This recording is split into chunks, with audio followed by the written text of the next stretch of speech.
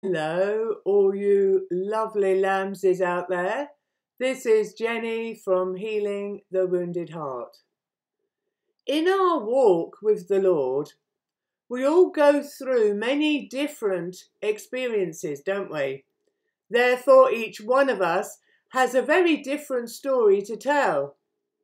For me, I have seen the Lord provide in some remarkable ways in my life.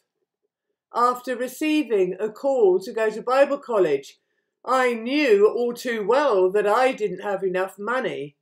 But the Lord gave me this very specific verse from Philippians chapter 4, verse 9. And this is what it says: God will meet all your needs according to the riches of his glory in Christ Jesus.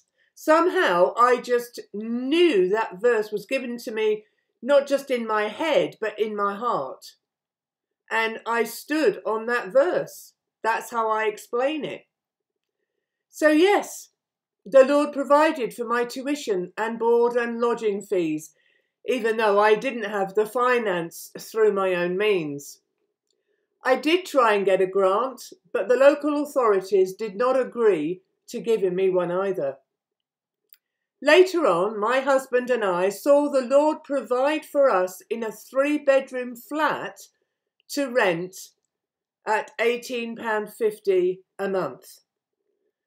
After that, we lived in a large 3-bedroom house, and that was rent-free for 3 years. He certainly knew, didn't he, that we were strapped for cash, so he just wonderfully provided for us. Now, I am sure that you have many stories yourself of how the Lord has provided for you. He is so gracious and so kind to us, isn't he? May we continue to see the provision of God in our lives in so many different ways that not only bless us, but speak to others of his love for them too. God bless you. Amen.